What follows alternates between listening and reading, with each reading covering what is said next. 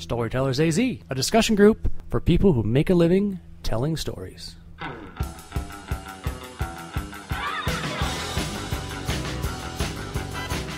Hello and welcome to another episode of StorytellersAZ, the podcast that's goal is to help people tell better stories. I am Tyler Hurst again, and with me today is... Laura Orsini. I am a book consultant. I help people get their books out of their heads onto paper or their word processor and to the market. I'm Elizabeth Newland, and I'm a realtor and a blogger. Hi, I'm Rebecca Joy, author and speaker. I'm Tyler Hurst, again, still a writer. Still Tyler. And still an experienced improv artist. I'm really proud of that. Anyway, today's episode is about The Dip, which is a book Seth Godin wrote, no more than a decade ago, but I read it last year. And in it, it talks about the difficulty of completing projects, about how sometimes you'll start off and you'll start off on a high note, and you'll go down and you realize you're in the dumps. Everything's tough. Life might be falling apart. Everything's harder than you thought it would be. And there's a point where you can either give up because it's never going to get any better from here, or you can realize you're in what's called the dip, and this is going to be the toughest part. And if you work just a little bit harder and push a little bit more, you'll be able to come out and you'll be able to climb back up on the mountain of success, or whatever you want to call it. For me, I reread this book a couple weeks ago, and over the weekend I started to look at a bunch of projects that I was working with, and they all have their own Twitter accounts. That's how I denote a new project I'm working on, their own Twitter accounts and web pages. So I was looking in Hootsuite, and I had 15 or 16 different Twitter accounts, and I realized that I just couldn't keep up with Almost Barefoot, an anti-PR guy, and about 6 other little projects that I've been working on for a long time. It just didn't make sense to me. I always hoped that I would, hey, let's buy barefootrunning.co and help people learn how to run barefoot. And it sounded like a great idea, and I still enjoy writing about it. It's just not something that I could keep up because it wasn't something I could really devote myself to. And I realized that I didn't really care about teaching people how to run barefoot. I just wanted to share stories that people could read about running barefoot. And there's a couple of clients I've had the issue with too, of where everything's kind of down, and you don't know whether to cut bait or keep going because you feel guilty. We talked about this last podcast about feeling guilt, about the rules we set for ourselves. We break those, and we feel terrible about it. And so I was wondering if anyone here has that same type of issue where they're at a low point, they have a project they know has a possibility of being finished, but when do you cut and run? I think that the part that stops us is that fear of success, and I would have to relate the stuckness to the fear of finishing, because what happens when it's done? Then you have to deal with the aftermath of it being completed, and either it goes or it doesn't go. Well, what if it's not possible for it to be completed? Let's say you have a book that you're working on. Let's say Rebecca is. Let's say she's a problem client. Just hypothetically. Let's say she's high maintenance and she wants a lot of stuff, and you realize that if you work 80 hours a week for the next 6 months, you will be able to save whatever the problem is. But you don't have that extra 80 hours every week. So what signs do you look for when you realize that it's not possible to complete and it is time to kind of jump back out? I can't think of anything that has been that way for me, except when you were talking about the 15 projects, what came to mind, and this is not related, but it's related to your 15 projects, is creative people have diverse interests. And we have so many things that are intriguing to us, and the people who succeed are the ones who can prioritize and can put stuff on the back burner and wait till they can get a team together or pass it off to somebody who can bring it to implementation. We want to implement all of it. And so that's how come we get 15 projects going at one time. I think it's the very creative people who have this tendency to embrace that.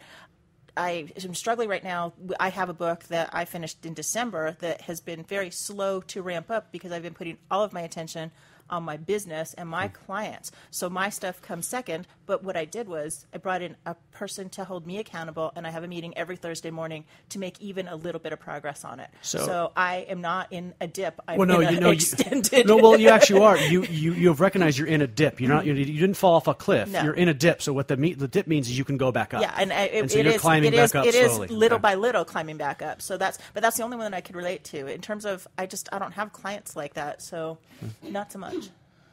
Others? Yeah, well, on a real estate level, firing clients is something that definitely comes into play if you've been in the business more than 10 seconds. Because there are people who will suck your time, and you'll get to the point where you're calculating out how many dollars, if they buy a house and it ever closes, like how many dollars an hour am I going to actually make off this client? And will I ever?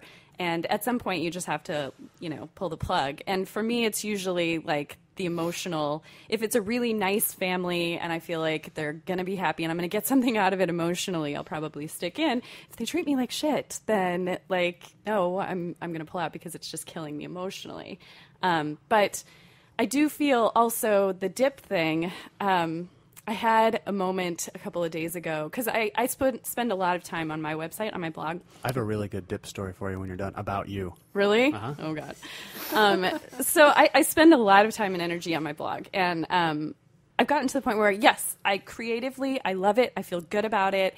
It has allowed me to really practice and hone my writing craft. I wasn't doing a lot of writing before then. I feel just emotionally and creatively fulfilled about it. But is it really helping? And am I going to do this forever? And my audience isn't building, leaps upon bounds. I had 2 months in April and May where my readership was way up, and then it's kind of gone back down, and it's just depressing. And I'm like, when do I get to the point where I pull the plug and say, this time and energy that I spend doing that, it would be better served doing something else, like working on my personal fiction and moving towards that. And I'm not to that point. I do feel like it's still positive, but I feel like that's something that I have to But you recognize question. that point is coming up. Yeah, well, and what I was talking about, shows you I read her blog, was your garden. You did. She set up a garden in her backyard. She did a bunch of stuff with it. She convinced her husband to help out with birds and make netting and all that. And then after a while, she got frustrated with it and kind of said, "You know what? I'm gonna leave it alone. I'm gonna stop looking at it." You realize that you were at that point you were at the bottom of wherever it was. You weren't sure if it was a dip or if you had just fallen off a cliff. Or if I was over it. And it turned out that after you kind of left stuff alone, you were in a dip and it came back up because now your garden looks much, much nicer. And I went out today and I spent a whole bunch of time talking to my plants and trimming things. And I'm like, okay, I love you again. All right, we're still friends. So you're right. Yeah, and your blog will come out of it too. I mean, my personal blog did of when I was writing, 2 or 3 times a week, and I was like, hey, I'm getting 4,000 to 5,000 hits a month. If I ramp it up more and wrote more, I bet I'd get more hits. But I realized, what was that doing for me? Even if I was to get 20,000 hits a month, it's not like I don't sell anything. So what am I? Back to that goal. Do you have a goal for the blog? I mean, it was, and it really was my goal for the blog is to practice writing, because I consider all my other writing, what I really do. My Real blog writing. is just but that's what it was, and it turns out it's just practice. So now I write on it. I try once a week, but just whenever I can. That I don't have the same goals just for that blog. Yeah. So, what about you? You wrote a book, Rebecca. When did you have your dip moment? When did you realize, because I've had this when I wrote the last one, when did you realize that you were at your lowest point and knew that you could finish? Was there a point halfway through writing, or for me it was when I was 2,000 words from it and I was like, oh God, I can't finish it. And then I realized I could, of 52,000 eventually. What comes to my mind, Tyler, is life is so distracting. Okay. And I'm going along and I'm making progress, and then I think, well, I need to learn how to do a website, or I need to learn marketing, or I need to, and so I get distracted and go off and learn this, and then I go off and learn that. So how far along in your book were you before you started to get seriously distracted? Because it sounds like you wrote most of your book and then put it off for a while. Actually, and for then clarification, I didn't write it. I collected the stories. Okay. So what was your question? When did you think that the book wasn't going to get finished? Was there a point somewhere in there that you had to choose to either keep going or cut your losses? Well, he said it sounded like, which is what you did, collected all the stories up front, got it 90% of the way done, and then it went on the shelf for a number of years. Yes. We ask hard questions. Yeah, I don't know where to take this one. I think of life, and as we journey along in everything we do, there seems to be a progress up, and then you slide down, and then it's just the journey of life, and the dips and the valleys, and I can, oh goodness, the goals and the intentions were always there. And I think Laura hit it on the head, for me at least, is the fear of success. When this book gets out there, that's going to put me out there. Yeah. And honestly, I don't know what's going on within me, but it's like, oh my gosh, everyone's going to see me, and it's, is it rational? Probably not. Am I human? Oh yeah, I am. That's so weird to me, because that's not, people say that fear, I've heard that before, the fear of success. And I'm like, I'm not afraid of being successful. I'm afraid of sucking. And for me, that's it. It is. Two sides of the yes. same coin. Yes. Honestly, well, what we're afraid of is change, because failure changes us and so does success.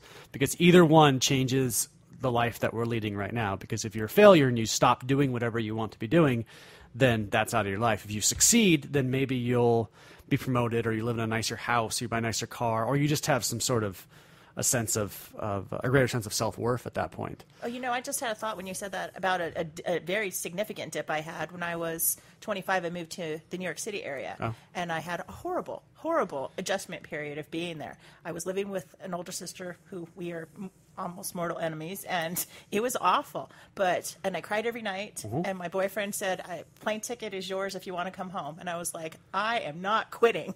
And it was just a sheer, utter determination to stay that made me live through the unbearable part of it and make it through. And it was almost 8 years before I decided I'd had enough and came back, but it wasn't a failure at that point. Yeah, because I had lasted through the impossible parts. And that brings up a good point too about failure is I feel terrible when I don't finish something that I set out to do.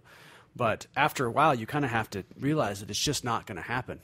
Like my Barefoot Running blog I talked about earlier was an example of that. I couldn't keep up with it. It just wasn't possible. And it was going to hurt me more to try to keep up with it than it was just to end it. And does that mean I'm not going to be doing running lessons in Phoenix anytime soon? Yes. Does that really matter to me? I thought it did, but it doesn't anymore. So is there any time that you guys have... But didn't you have to go through the process of discovery? I did, and that was very useful, and I would do it again. Yeah. I'm just glad that I finally made that decision just to say, you know what, I'm done with it. I'm not going to take it down. And I think there may be the distinction between a passion and an interest, a passion and a passing interest. And so, the passions are the ones that we stick with and we live with and we come out of the dip for. But the passing interests we let fall by the wayside, and it's okay.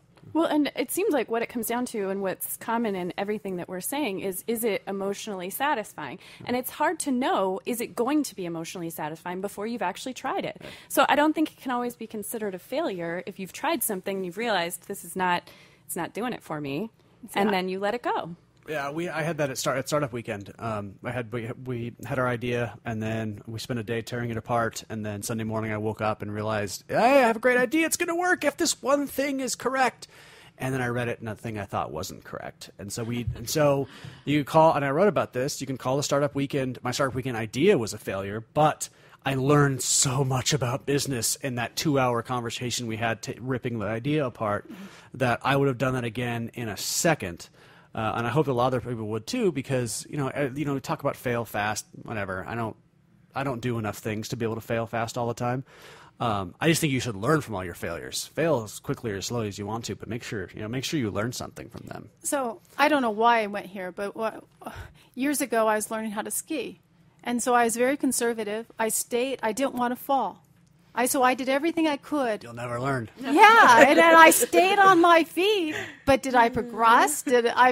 So when I got the snowboard, that was a different story, Well, and that's interesting you bring that up, because I learned to ski first, and then I went out snowboarding. I tried it twice, and I hurt myself so bad that I never went back again.